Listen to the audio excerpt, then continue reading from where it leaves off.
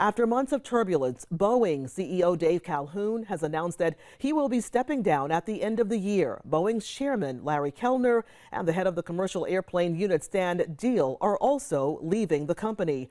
Boeing has been hit with numerous problems involving airplanes, including 2 fatal crashes of the 737 MAX that happened in 2018 and 2019 that killed 346 people. Now, the most recent incident involved a door plug that blew out of the side of an Alaska Airlines 737 MAX in flight.